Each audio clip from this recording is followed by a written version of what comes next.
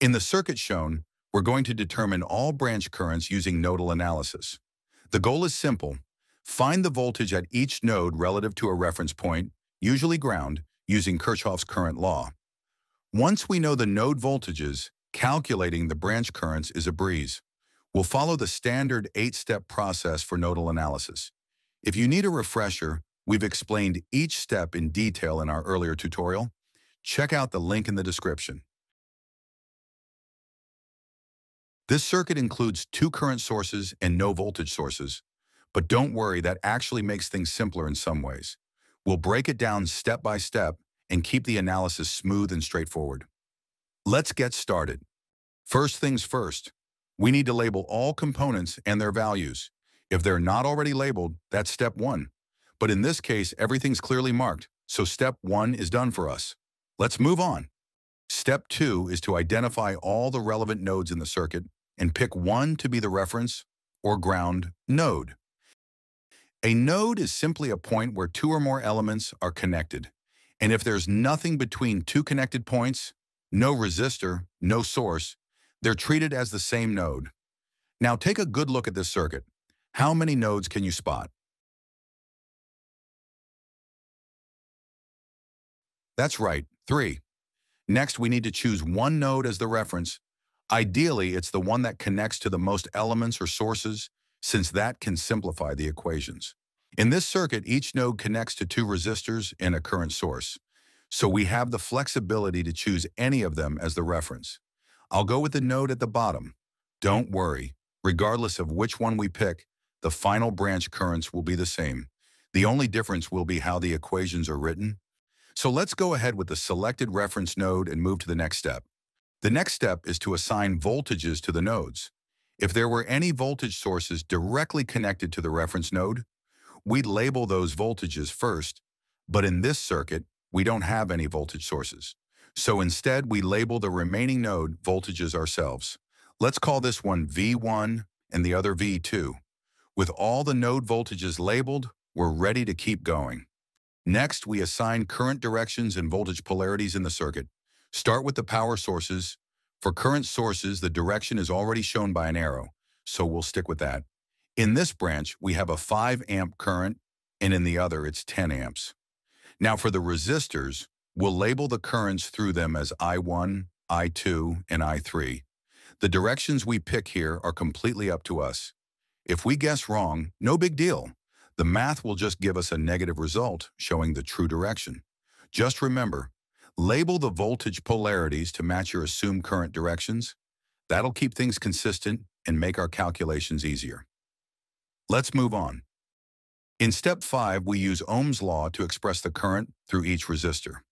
Ohm's law tells us that current equals the voltage difference across a resistor divided by its resistance. So for the 4 ohm resistor, current I1 is V1 minus V2 divided by 4.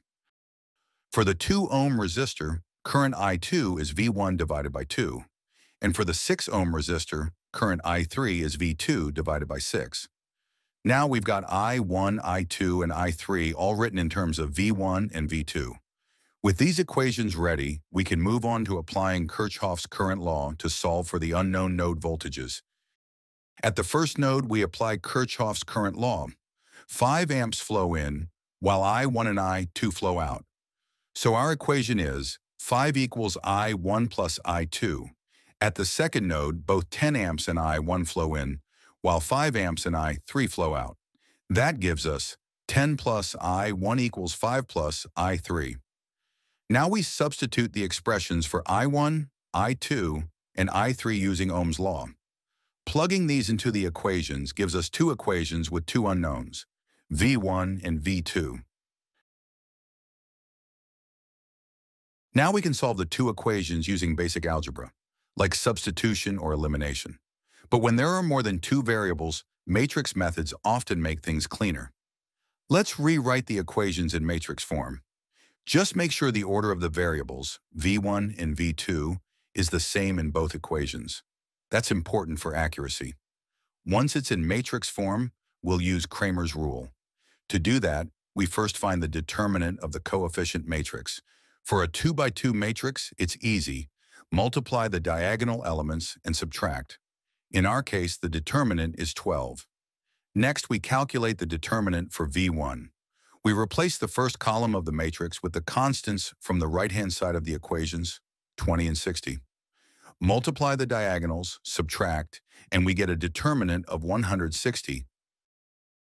Then we do the same for V2. This time, we replace the second column with 20 and 60. After calculating, the determinant of V2 is 240. Now we can directly calculate the V1 and V2. V1 is 160 divided by 12, which gives us approximately 13.3 volts. V2 is 240 divided by 12, or 20 volts. And that's it. If you follow the steps carefully, Cramer's rule is a great way to solve simultaneous equations, especially in circuit analysis. Finally, now that we have the node voltages, we can use Ohm's law to calculate the branch currents. We just plug the values of V1 and V2 into the current formulas we set up earlier. For I1, after substituting the voltages, we get negative 1.67 amps. That negative sign, it simply means the actual current flows in the opposite direction from what we assumed.